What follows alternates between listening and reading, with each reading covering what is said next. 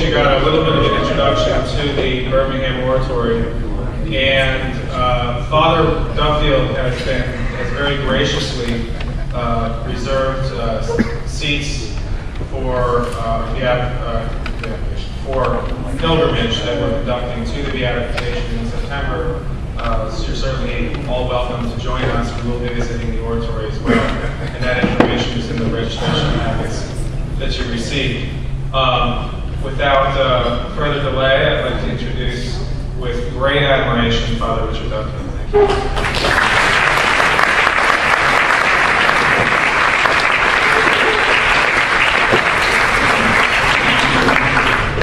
Patrick, thank you very much for that very generous introduction. I don't recognise myself at all. Thank you for this. Can you hear me? No. Right. I'm normally quite clear. Is that better? Yeah. I just thank Patrick for his generous introduction, and I didn't really recognise myself, but thank you nonetheless, Patrick.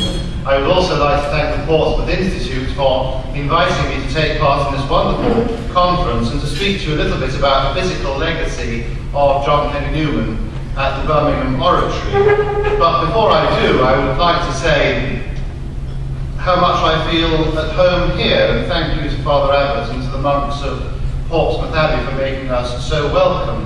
Having spent 10 formative years of my own life in a beautiful but exceptionally chilly valley with a monastery and school in the North Riding of Yorkshire, I find that Portsmouth Abbey is ample with added comforts. And so far at least nobody has sent me on a punishment run or in absolute desperation picked me for a house rugby 15. They would really have to be desperate now. I think Newman would have been embarrassed by the very thought of having a conference devoted to his own life and thought. He was horrified by his own reputation for sanctity. I have nothing of the saint about me, as everyone knows, he said, and it is a severe and salutary mortification to be thought next door to one. But if there must be such a conference, then perhaps he would have said that a Benedictine monastery is the good place to do it.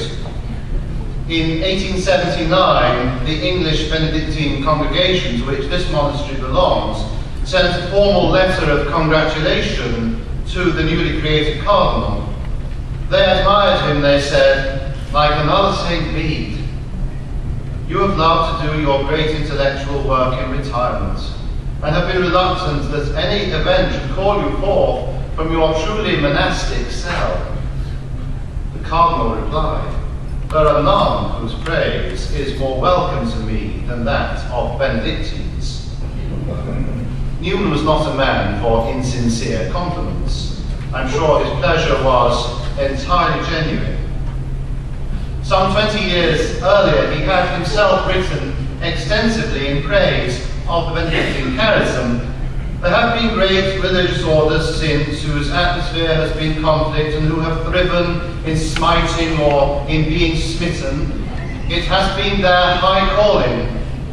It has been their peculiar, meritorious service. But as for the Benedictine, the very air he breathes is peace.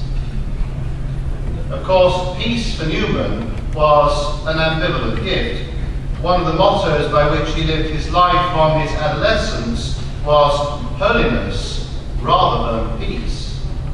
Peace is not simply quiet at any cost, but the fruit of a life of fidelity to the truth. So in the exchange of compliments, though wholly sincere, there is nevertheless some misunderstanding. Newman, although he was leading a rather quiet life by 1879, when he became a cardinal, had never lived wholly in retirement or been afraid of conflict. He had founded 2 oratories, a school and a university. He had engaged in controversy with some of the great minds of the day, while not having, say, Manning's engagement in public affairs. Nevertheless, he had known what it is to struggle in the world. If by 1879 he had found some peace in a retired life, it had come at some cost. For his part, Newman admired the Benedictine contemplative spirit, the scholarship, and that tradition of meditative penetration to the very soul of the words of Scripture and of his beloved fathers of the Church. But in 1879, the English Benedictines had returned to the missionary routes established by St. Gregory and Augustine, and were running parishes and schools like this one here in Portsmouth. As a teenager, I shared the same buildings as a school of 800 boys and a monastery of 60 monks. The air we breathed was not peace. Newman's view of the monk had more than a little Victorian romanticism about it. But the misunderstanding is revealing. In their wholly sincere admiration for each other, we can understand the peace that both monks and cardinal aspire to. It is an aspiration we share. Not an empty peace that is merely quiet or the absence of noise or argument. Rather the peace that comes from prayer. The peace that comes from the search for truth in Scripture and tradition. And the deep peace that only comes after a life of sincere struggle to live in accordance with that truth. A peace, in short, which is the fruit of holiness. I would like to make use of this occasion to convince you of the importance of preserving the physical legacy of John Henry Newman in the form of his manuscripts, letters and diaries. And you saw from the wonderful film that they are in some need of preservation. And I would like to say to you in addition that they should be preserved intact in the place where John Henry Newman made his home, the Birmingham Oratory.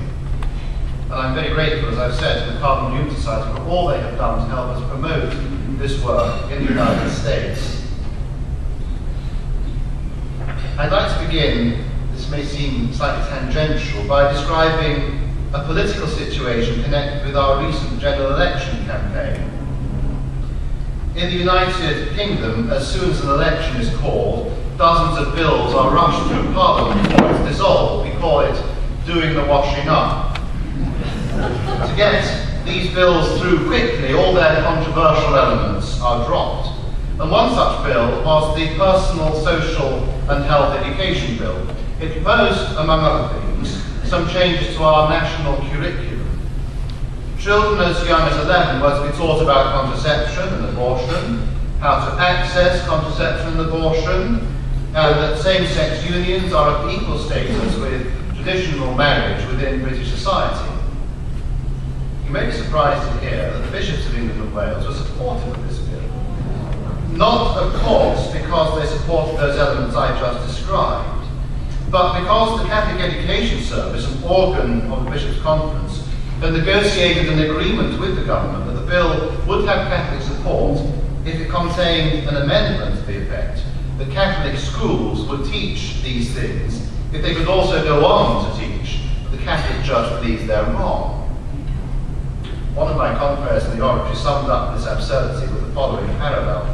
It is as if the government were to say that schools can teach that racism is morally wrong, but were then to legislate that, in the interest of conveying a balanced account of the facts, they also had to explain that racism can be thought morally acceptable and inform children where they can access racist literature, attend racist meetings, join a racist political party, and how to put racism into practice on the streets. In short, we would have been obliged to teach our children how to commit the sins before we teach them that the sins are wrong. The controversial elements of the bill were not dropped because of the principled opposition to the Church, but simply because of a shortage of parliamentary time. Against the background of these controversial issues, we in the oratory had to appoint new governors to our primary school, governors who can be relied upon to support the orthodox Catholic position of the oratory in battles such as these.